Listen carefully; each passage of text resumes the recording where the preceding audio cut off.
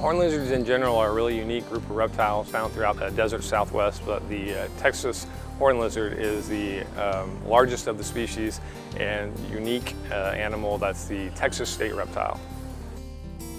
Texas horned lizards have been in decline about 30% across their range in Texas.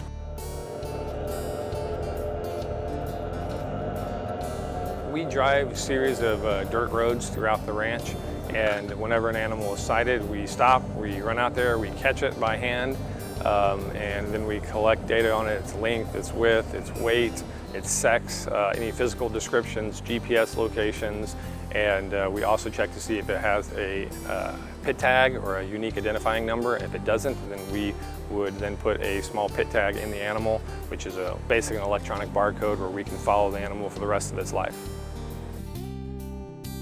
When we're done collecting an animal, it usually takes about 5 to 10 minutes to collect the data. We release them at the same site that they were collected at.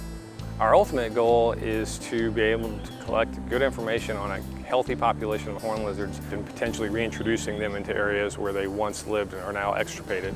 If you see a horned lizard, leave it alone. Take notes, take pictures. You can even report it to Texas Parks and Wildlife. They have a great program. And other than that, good habitat management, not using heavy pesticides. Those are the kind of things that can be done to keep horned lizards healthy. If the habitat is healthy and the invertebrates are there, that Texas horned lizard should be there. So they're kind of a species we can look to see how healthy the environment in that area is. Texan or non-Texan alike, everybody should support the Texas horned lizards and move forward with saving this species.